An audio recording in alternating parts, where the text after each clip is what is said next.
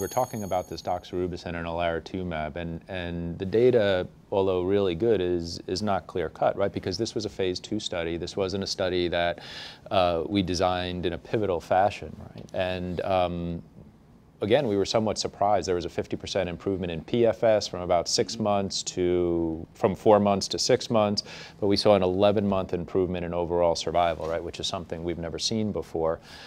But it's a phase 2 study. It was granted accelerated approval. There were approximately 65, 66 patients in each arm.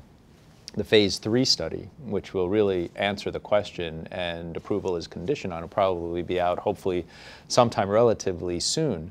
What would you need to look for in that study to say this is the de facto, regimen versus is it still the discussion that you're having with patients? And then when we go past this, I also want to mention there are other regimens, right? Gemcitabine and docetaxel. There was the GETIS study, which in my opinion, we'll maybe touch base on that a little bit, showed equivalence to doxorubicin. It definitely didn't show tremendous inferiority to doxorubicin.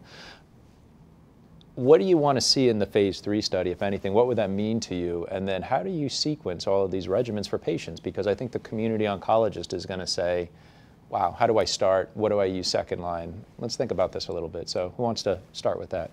I'm happy to start. I mean, for me, an anthracycline-based regimen for the vast majority of patients is cemented in the frontline setting. And we can debate whether it's doxorubicin in combination with olaratumab or doxorubicin in combination with ifosfamide. My strategy, similar to Kristen's, is for someone with a pending visceral crisis, for example, I'm more likely to give doxorubicin in combination with ifosfamide. But to answer your question with respect to the phase 3 Dox-Olara study, the announced study, the question is, what do we consider clinically meaningful from an overall survival benefit? In the phase 2, 11.8 months, I think all of us at the table would agree that that's clinically meaningful. Yeah, absolutely. If the phase 3 comes back and it's 9 months or 6 months or 4 months, that to me is still valuable. For me, if it's 3 months or higher, I'll take it. We haven't seen a survival benefit in any of our therapies. And the key is going to be also is that tolerability, right? Comparing doxorubicin versus dox-ifos is dramatically easier.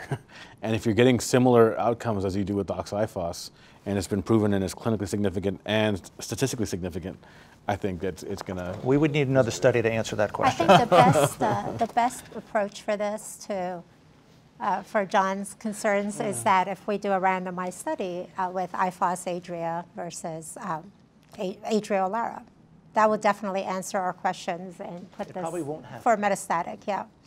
It can happen because of, the side effects, I guess, but that will be the ultimate study that will put ifosfamide aside. So let's start also to talk about gemcitabine-based regimens in the United States. Gemcitabine, docetaxel, very popular. In Europe, it's more gemcitabine dacarbazine. I do want to give a shout out to doxorubicin and dacarbazine in certain subtypes, particularly the uterine leiomyosarcomas. There's strong data in that as well. The Europeans, again, did the GETIS study, which actually looked in the frontline setting, gemcitabine and docetaxel versus doxorubicin. The gemcitabine was grossly underdosed at times, and there may have been some bias there.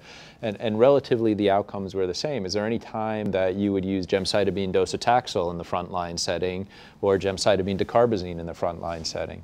Yeah, sure. If they have heart issues, if they have issues with toxicities, I mean, like I think certainly, to a certain degree, though, the sequencing of treatments is a bit semantic in general because almost all my patients are going to get all these therapies.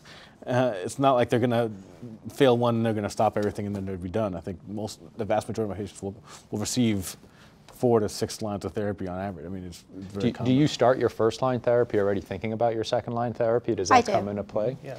And also it's important in terms of how to give the gemcitabine and docetaxel. So we've been giving it every 2 weeks, both drugs given every 2 weeks at higher doses, but over 30 minutes of gemcitabine.